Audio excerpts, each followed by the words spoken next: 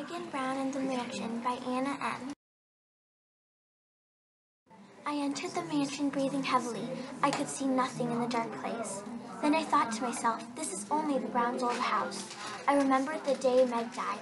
She was a girl with long, brown, straight hair, my age. I kept walking, and who did I see in the light of the window? Meghan Brown. I froze in fear. A brown rat ran by me, and I heard a blue jay squawk from above. Meg? I could hardly speak. My eyes were wide, full of fear. Meg's old brown eyes were now like burning flames, making me feel like I was shrinking to the size of a baseball. Then suddenly, I fell through the floor. I sat on the cold floor, and I saw a rat scurry across the floor in front of me. That same blue jay fell on the ground from above, dead and motionless.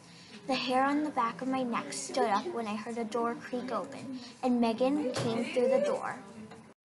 Go. I was numb all over. She came towards me. Hello, Lelena Clarkston. For some reason, she was mad at me.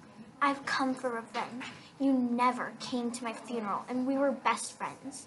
I'm sorry. I was too sad to come. I didn't want to see your dead body. I still mourn over your death.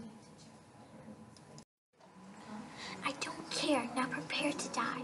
I was scared and confused. I finally realized that I had to run. I ran while Meghan followed. I ran so fast that I felt like I was flying. I spotted some light in the distance. As I ran, I could feel Meghan's eyes burning into my back.